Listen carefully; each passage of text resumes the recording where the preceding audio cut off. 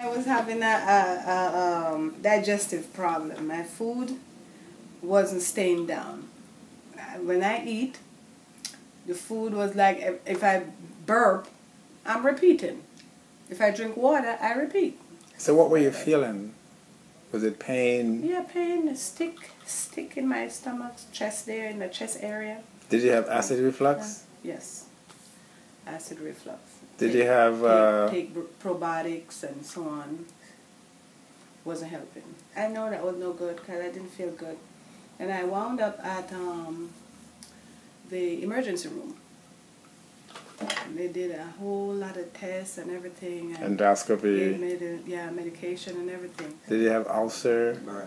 Yeah, the doctor told me that I have, what kind of thing he said it was again? It was peptic ulcer. After having my new species, my super caveman thing, I tell you, that thing was like a miracle. The first day it was a result. I could feel that thing the first day. I said, oh my God, Simon, it seemed like this thing was working. But I was happy because then I wasn't scared of that sticking at that pain when I eat. Nanny helped me, keep hauling, and I'm telling you, my stomach now is, I can eat whatever. It's not bothering me too much now.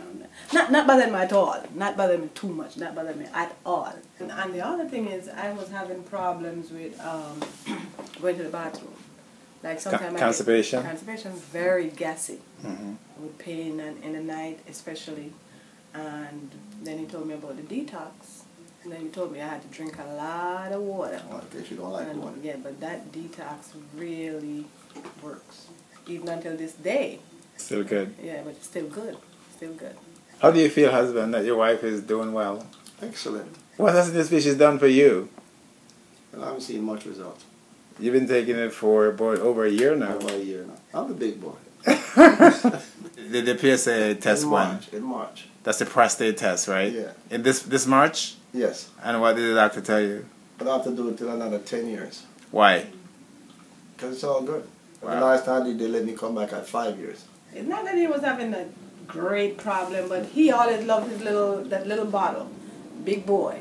Yeah, where's my big boy? And so obviously, it's doing something great for him. That's excellent. That thing works. I would tell all them ladies, get that big boy.